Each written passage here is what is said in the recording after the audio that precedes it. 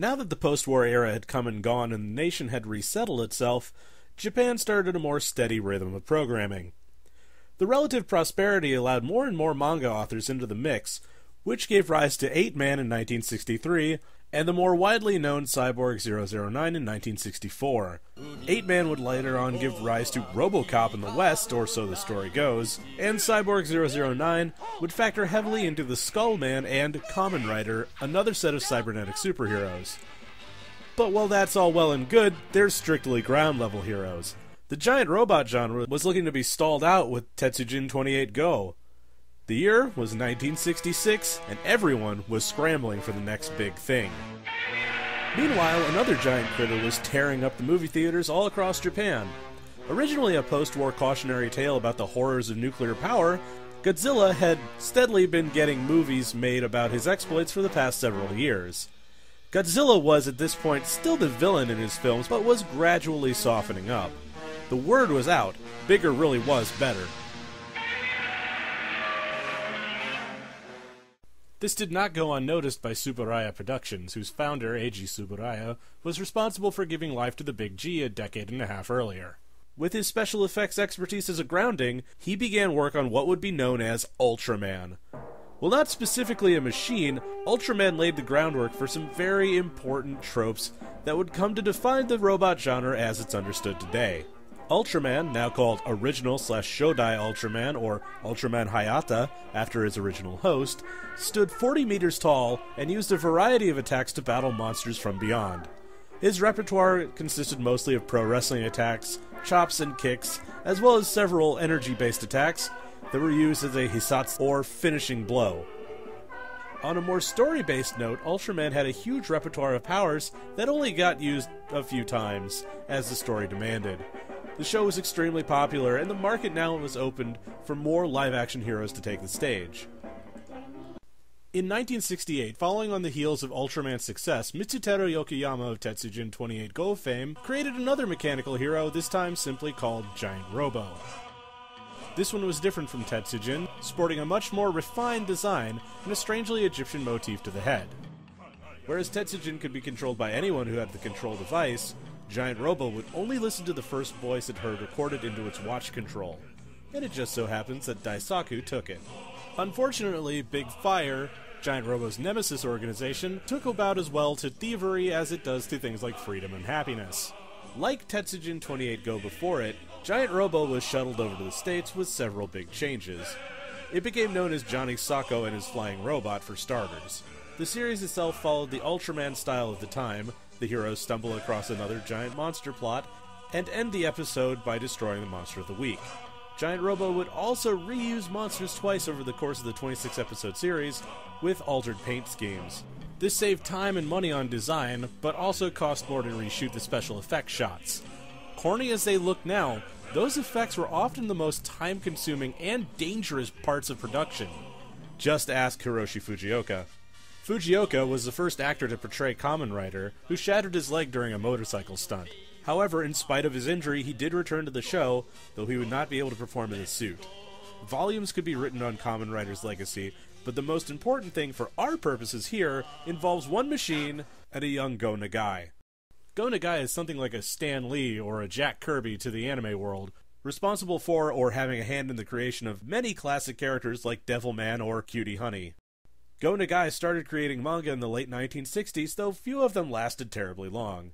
It was not until he began work on Mazinger Z that he became particularly important to our narrative. Mazinger Z was originally designed as Energer Z, and would have been controlled from a motorcycle driven into the back of the head. However, after seeing the success of Ishinomori's Kamen Rider, he redesigned it into a hovercraft, and Mazinger Z took on its familiar appellation. What makes this important to our story is that, while Tetsuwan Atom was a fully independent robot, and Tetsujin 28 Go was controlled by remote control, Mazinger Z was controlled by a pilot from the inside, like a car or a motorcycle. So now we have all the necessary parts to the giant robot, because now the monster has a brain. As with many giant robot shows that would follow, the title machine boasted an array of weaponry to battle against, in this case, the ancient weapons of the Mycenaeans, commanded by Dr. Hell. That's Dr. Hell, by the way. He didn't go through that PhD program at Oxford to be called Mr. Hell. Dr. Hell and his army of technological terrors and biological monstrosities all want to conquer the world, and the only thing standing in their way is the Fortress of Steel, Mazinger Z. Dr. Hell, apparently not ascribing to the idea of overwhelming force, only sends a few robots at a time to battle Koji and the forces of the Photon Power Lab. At Koji's disposal is an arsenal that would bring an army to its knees, sporting rocket fists, some sort of hurricane-force wind that turns enemies into rust, photon beams from its eyes, and its ultimate weapon, a heat ray from the chest fins known as breast fire.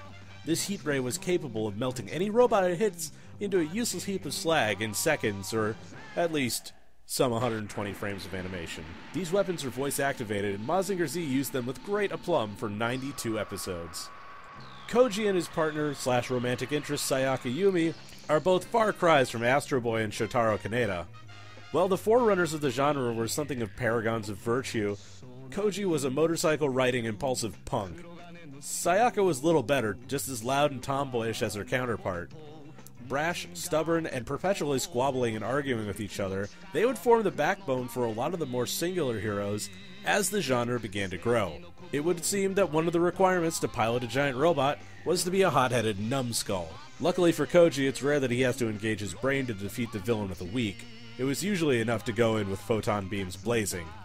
This is not to say that he's not a great fighter, but he's not exactly the brains of the operation.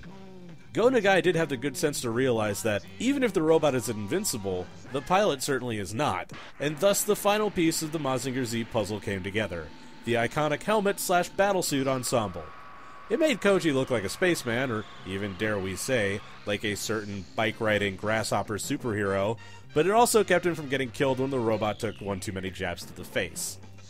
If you've watched any sort of Super Robot series in the last several decades, you know exactly what you're getting into with Mazinger Z, being the codifier for the genre. Go Nagai didn't stop there, however, as you just can't keep a good robot down. Mazinger Z scored high all across the board when it was aired in Japan, which gave it the go-ahead to make a new series called Great Mazinger. Following the adventures of Tetsuya Tsurugi and Jun Hono, Great Mazinger fought against the mice in the Empire, and their more animal-themed armies. Tetsuya is a more mature sort of pilot than Koji, but still has the same hot-headed tendencies underneath. Likewise, Jun is much like Sayaka, though also much more mature than either of the previous protagonists. Great Mazinger lasted another 56 episodes, and was followed by UFO Grendizer.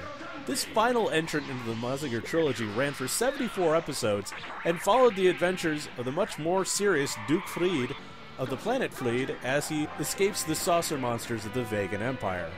Fried is a much more serious-minded character than his predecessors, and Grendizer sports very similar weaponry to the Mazinger machines.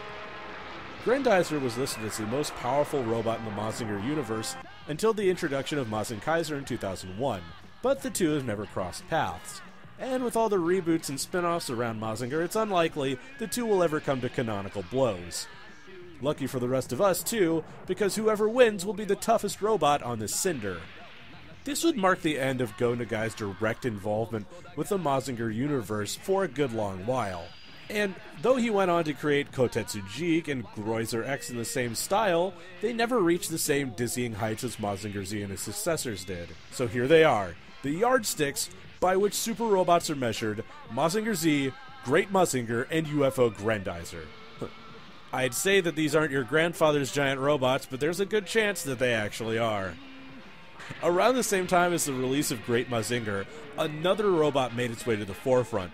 It was similar to Mazinger Z, being birthed of bright colors and super science, but it sported a feature that would change the game once more. But that's a story for another episode.